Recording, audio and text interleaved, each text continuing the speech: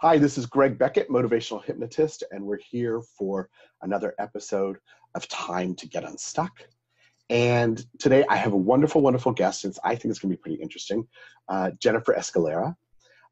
Before I introduce her completely, I would like to talk about our sponsor, HypnoThoughts Platinum. So HypnoThoughts, you've heard me talk about HypnoThoughts Live before, which is every August in Las Vegas, where there's 1,000 hypnotists, somewhere approximately or more or less, who come together and share community and classes and all that kind of stuff. HypnoThoughts Platinum, which will be February 28th, 29th, and March 30th. That makes it a leap year, doesn't it, Jennifer? Isn't it, when there's a 29th? Anyway, yes. So it's 3 days in San Diego, and it's a little bit more, I'm sure it's going to have the same, this is the first year for HypnoThoughts Platinum, and I'm sure it's going to have the same community idea, but in a smaller scale. They're looking for people that already have a practice and are looking to go from good to better. Like you already have a good foundation, and they have 6 really interesting speakers who are wonderful at what they do in the business. Steve Ream, David Snyder, Melissa Tears, Kelly T. Woods, Ken Guzzo, Jason Lynette. Did I get everybody? Melissa Tears, Jason, Ken, Steve, Kelly T. Yeah, I did everybody. Oh my God, I had it by my memory. So if it's in San Diego, if I didn't mention that, take a look at htplatinum.net when you get the opportunity to check out all the information. And I appreciate that they're sponsoring us. And so check it out. I know you haven't been to it, and I haven't been to it because it's brand new. So we can't really tell you exactly, but I know everything's really quality. So I'm going to let that go. Thank you, sponsors.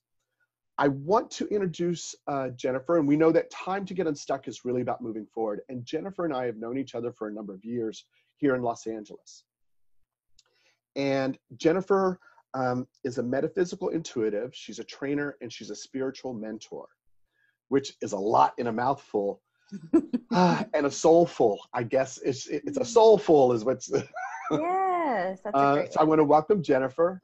Thank you. And typically I toss out the word, but I have to say, again, Time to Get Unstuck is about moving forward. And oddly enough, I'm wearing a green shirt. My niece came to visit me, and we went shopping because I have to have different shirts for the show and stuff. And I'm very simple, I think, in clothing. Up here, maybe not so much, but here I'm pretty simple. I think I'm simple all around. But and she's like, Uncle, you have to do something different. You got to wear something, you know. I said, I don't wear green. No, it look good on you. And I always talk about how small changes and willingness, these are some of the words, just small steps to make a change. So here I am wearing green, that opens up my world. And it's part of the small change. And along with willingness, which we've done that word before on the show, the word for Jennifer today, which when we first spoke to come on the show, it didn't really resonate with me. And I said, no. And who am I to say no? I don't care if it's the show that I happen to host for all of you, but the word was intuition. And here she is, a spiritual intuitive, and I'm saying no to intuition, and she's somebody that I know. What the heck is wrong with me? So I am open and willing for us to talk about intuition. So Jennifer, I hope that was a good enough thing for us to go. I'm going to start with a question. Usually I just drop it, but what does the word intuition mean to you? Oh, okay, sure. Is that fair? Well, yes, that's a great question. So first, I just want to thank you, Greg, for having me here on your show today and for having this topic and to being in this openness of the word intuition, the energy of intuition. So I've been studying and educating myself about intuition, as well as working one-on-one with clients and applying it into my own life. And from what I understand is that intuition is one of our 6 senses. So it's a sense. It's something that we're all born with, and I'm sure you've heard of that before, but I really want people to understand that it really is something that we're born with. So just as we have a sense of touch, a sense of taste, a sense of smell, a sense of sound, a sense of sight, we have a sense of intuition. So when you have, so when you have that gut instinct, it's in your belly, or something keeps repeating in your head, or you see symbols, synchronicities, patterns of things that are not a coincidence, but they're coincidental to our consciousness, right? But once we start opening up our sense, it's a skill, this sense, we apply that, wow, this is something that is part of our inner guidance. It's an inner GPS that allows us to create and manifest a life that supports our highest and best good. Okay. I have a lot to say, which Absolutely. Well, you know, we've had conversations before, just as colleagues and stuff. Yes. And so, words are really important. And here we are doing a show where we start with a word, and sometimes words don't resonate. I know intuition for me or whatever, but it turns out that word for some people is very, and I'm going to use that really scientific term, woo-woo. Right, but you're telling me it's actually something we have. Now, that it's not woo-woo, it's scientific actually. Correct, it's a sense. Right, so, but I need to use a different word. This is where I got caught up, right? And hopefully people watching the show, whether it's this one or another one, they'll be able to put another word that really sits for them if a word doesn't really work. Does this make sense what I'm saying to you? Yeah. The word for me is a knowing. Mm-hmm. A certain knowing within me, where you might call it intuition, I call it a knowing. Like something's just not right here. Something, even an intuition, let's say intuition / knowing, when I'll do that. You can do intuition, but it's just for me because knowing that word is so much more for me, maybe because I don't have that skill or that muscle worked as much to really be seated in that word. Does that make sense? Yes. So that knowing is something's not right. That might even be that intuition I'm going to use that you need to change because something's so repetition that you don't like. Mm-hmm. That little blip. Mm-hmm. Or down here, where I like to talk about the blop. Mm-hmm. Does that make sense? The way I'm kind of reframing it for me? I'm reframing this for me so I can really have this conversation. It makes sense, and it makes sense to someone who has a 5 sensory, meaning that you use all of those 5 senses, your consciousness, your analytical mind, to process language.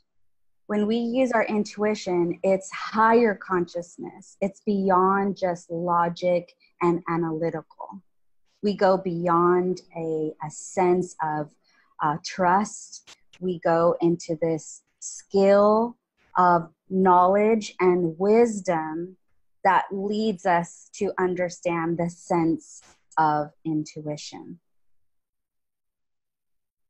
Does that make sense? It does make sense, and again, because what I'm learning is I don't have any. I'm working with the 5 basics. You're working with the 5 basics, and most people do. But am I working with the 5 basics to understand the 6th? Because I do pretty well with clients and things like that in knowing what's going on, right? Mm-hmm. So, and I've always thought, which I may be completely, I'll say, okay, I'm wrong, that we get stuck when we have an intuition, feeling, knowing. I'm going to add knowing because that's how I can, that we don't follow. That we resist. Correct. That we ignore. And it just becomes more painful and painful. Right. So it's much easier to stay it's much easier to stay in control in the knowing. When we don't know something, when things are not in our control, if we can't see it, if it's not tangible, if it's not real in the sense of this 3D dimensional world that we live in, we start to question it. And that's when we take ourselves out of higher consciousness, out of our intuition. So the skill of being a hypnotherapist, someone who is a healer, because I feel like hypnotherapists are forms of healers, right? We sit and we listen, we provide space for our clients to be able to process deep wounds, deep unconscious, subconscious blocks. And there's a knowing that we start to connect to our client in that moment. We start to understand something that they're not saying. That's your intuition. That's why you're really good at what you do, because you intuit, you connect to that person's story, you connect to that person's life, and you start building on what they're not saying, and then you ask the right questions. That is an intuitive question. You are using your knowing, you are using your knowledge, you are using empathy to be able to connect to someone and really help them reach a discovery that has been blocked for them. I also feel, and I also call it, this is what I teach my clients, is that the unconscious is intuition. It's the higher self. It's parts of us that we have either forgotten or we've blocked out because of either a trauma or a stress, something related that won't allow us to remember. But once we start relaxing the mind body, we can start to intuit into the sense of our memories. We can get into it. We can get into it, yes. So then I have a question about someone listening. Yes. This is all new to them. So it's not, I'm going, oh, well, I think this perspective is new to me, which I appreciate, right? Yeah. And I think sometimes when we talk about something that's, because I know the thoughts and the knowing that I use that word, but I'll use intuition, is things that I just know. Which is intuition, right? Correct. It's not tangible evidence of that people have to have all the time. So how do someone that's watching this show or just learning about who they are and those feelings that they've never really been maybe courageous enough to feel or take steps towards, is there an exercise or is there a way for them to build that muscle, or for me or anybody to increase that muscle of understanding, that sixth sense or that intuition sense? Yes, there's a couple. The easiest way is to do some form of relaxation techniques. We really want to allow the brain activity to slow down. Once we allow the brain activity to slow down, it allows our nervous system, which is our fight or flight instinct, to relax and calm down. And therefore, we connect our mind and our body to be in harmony with balance. Once we relax, we let go of analyzing or needing to know what happens next. We can call in and just simply ask, okay, I'm here. Someone gave me an exercise. Now what? What can my intuition show me right now? What can I sense? And just without controlling it, without analyzing it or judging it, this would be called like mindfulness exercise and mindfulness meditation, where you're just becoming the observer. You can ask your higher self, your intuitive self, okay, give me a sense right now. Give me a visual. Give me a smell. Give me a taste. So you're actually applying all of your other senses to begin to sharpen in that moment. So that is a very concrete, specific example of tuning into your inner guidance that will allow you to be able to receive that information. So you're relaxing, you're closing your eyes, whether it's in a chair, on a couch, on the floor, maybe you're in a parking lot waiting for someone, subway. And then you relax. Well, I don't know, bus or subway, because, there's other people. And safety is important. Yeah. That's the number one, being able to do any of this, right? Which is a show on safety coming. But anyway, and then you ask for one of the five senses. Yeah. So that you start connecting the 6 to the 5. Correct. And And it's all about perspective on that too. Like you go, oh, I did smell this, or I did feel this, but you're also creating it. You're creating it. Correct. You can visualize, because not everyone has a dominant sense of visualization, right? But let's say that you do. Let's say that your visual sense is really good. You can visualize, something in the future. Like, what is something that you've been thinking about wanting to create or manifest? You can ask that higher self, the intuitive self, to guide you into this vision. What do you need to see? What are the paths, or what are the steps along that path to show you how to reach into the future, where you go into a limitless time and space? So intuition, I had Gila Zach on not too long ago. Someone can find the episode if you want to see it. We talked about imagination. Mm-hmm. Yes. So you're talking about visualization, and I go, oh, imagination, which is imagination. A bit, it's more of a norm term for someone that's new to all of this, right? And so I asked her, and I'm going to ask you the same question. So visualization, does it come from here, or does it come from here? And when I talk about here, I'm talking about the core soul.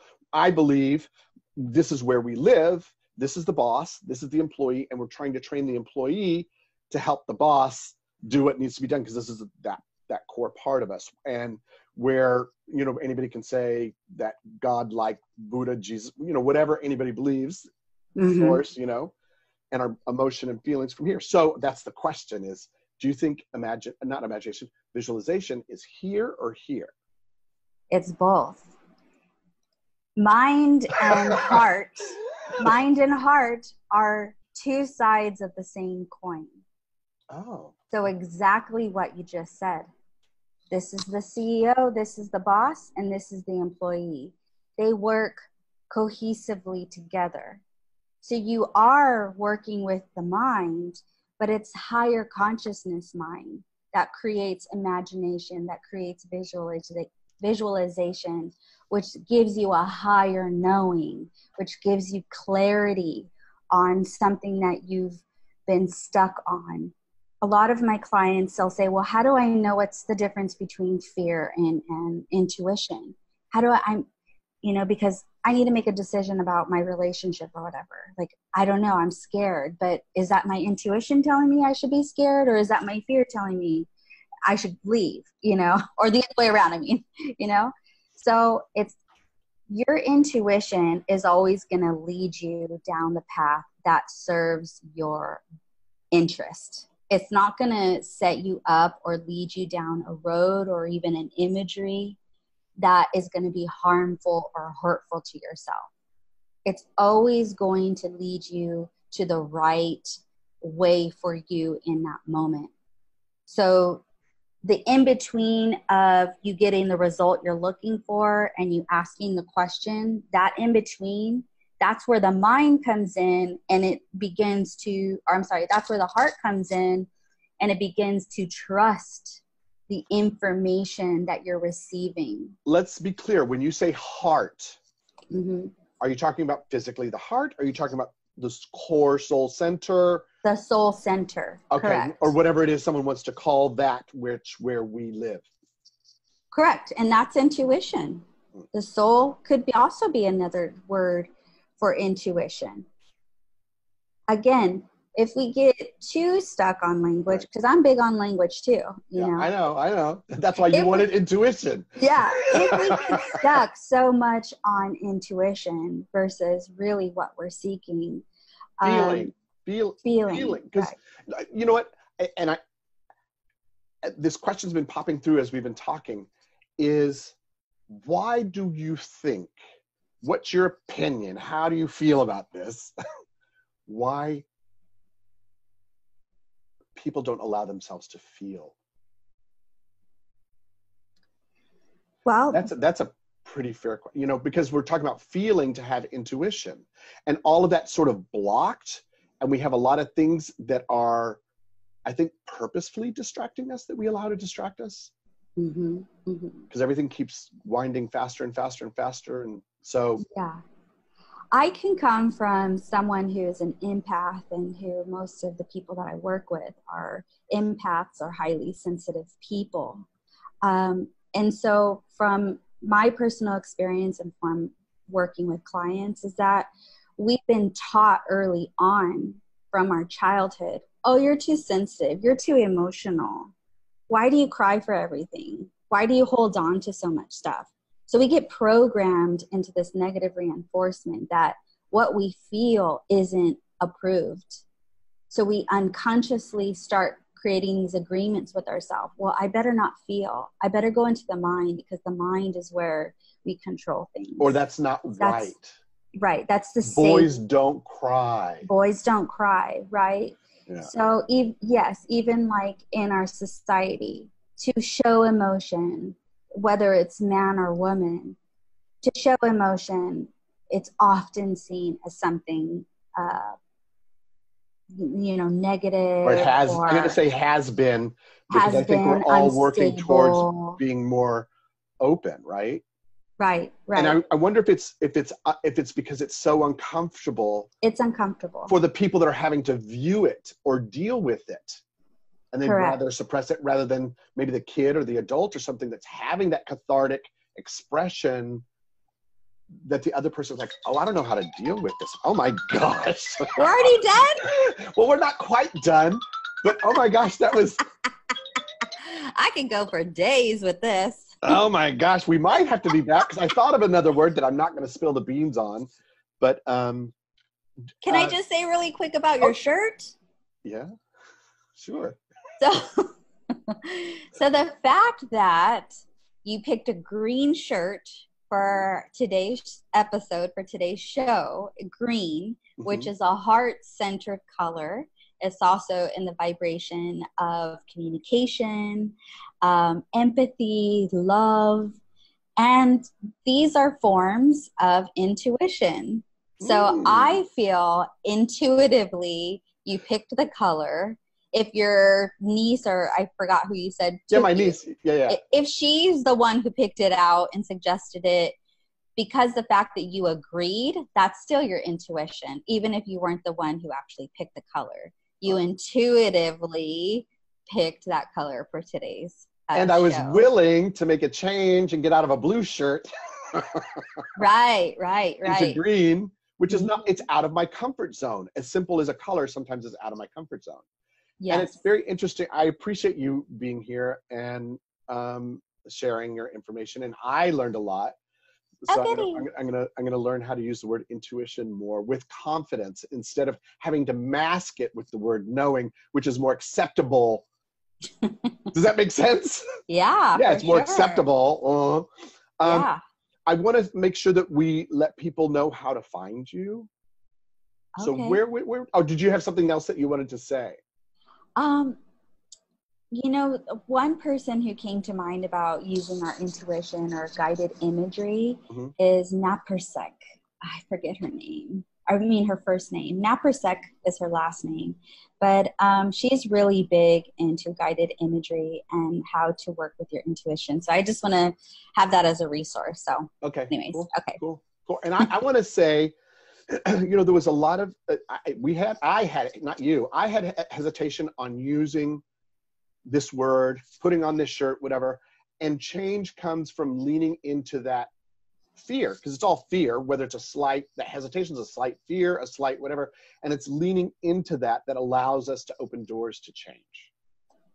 So with that said, how could people find you if they're looking for change? Ooh, good. Segue. Thank you. Well, I'm most active on social media, on Instagram, and you can find me at Mystic Living School. And on Facebook, I'm at The Mystic Living School. And my website is themysticlivingschool.com.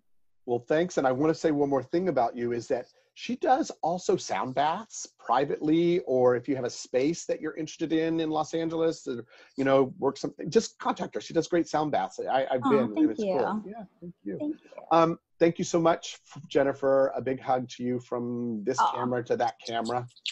And thanks everybody for watching. And until next time, keep leaning into a little bit of that fear and see what happens. Make that willingness and change. So thanks a lot. Yay. Bye. That's awesome. Bye.